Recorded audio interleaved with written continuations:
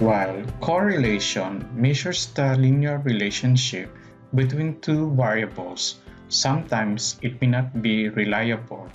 It may be unreliable when outliers are present in one or both of the two data series. Outliers are few numbers of observations of a sample that are extremely small or large in values. An outlier may indicate bad data. The data may have been coded incorrectly.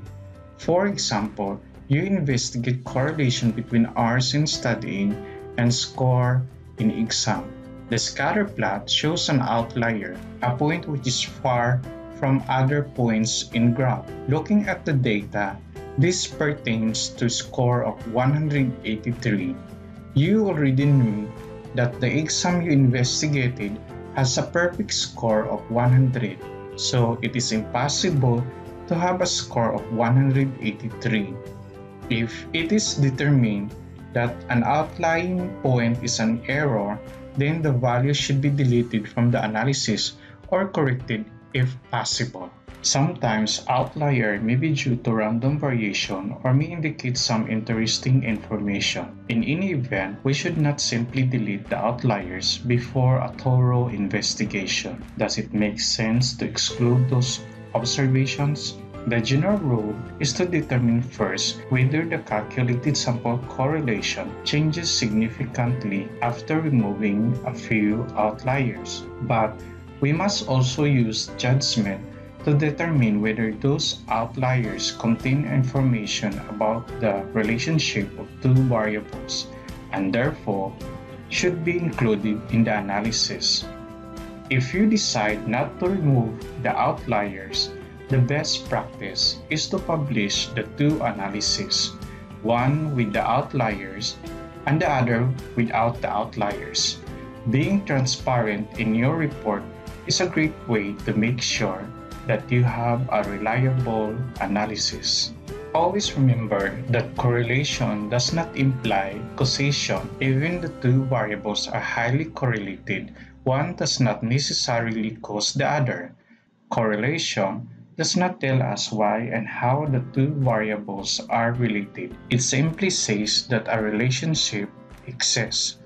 For example, correlation between sales of jacket and sales of room heater. While the data shows that they have positive correlation, it does not necessarily mean that the increase in sales of jacket causes the increase in sales of room heater. Causation is more than just a correlation. It indicates cause and effect situation. It says any change in the value of one variable will cause a change in the value of another variable, which means one variable makes other to occur. Example of causation is when a person loses weight due to regular workout. Regular workout, the cause, is the reason why the person loses weight. The effect. Lastly, correlations can be spurious. Spurious correlation is a relationship in which two or more events or variables are associated but not causally related due to either coincidence or chance or the presence of a certain hidden factor or third variable that affects the first two variables.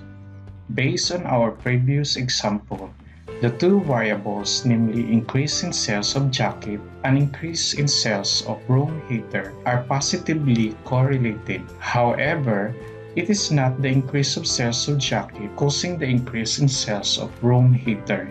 The winter season, or the weather in general, the hidden factor or the third variable actually causes the sales increase of both jacket and room heater. During winter season, people buy jacket to protect their body. During winter season, people usually buy room heater to adjust temperature of their house. In other words, consider underlying factors before coming up with the conclusion.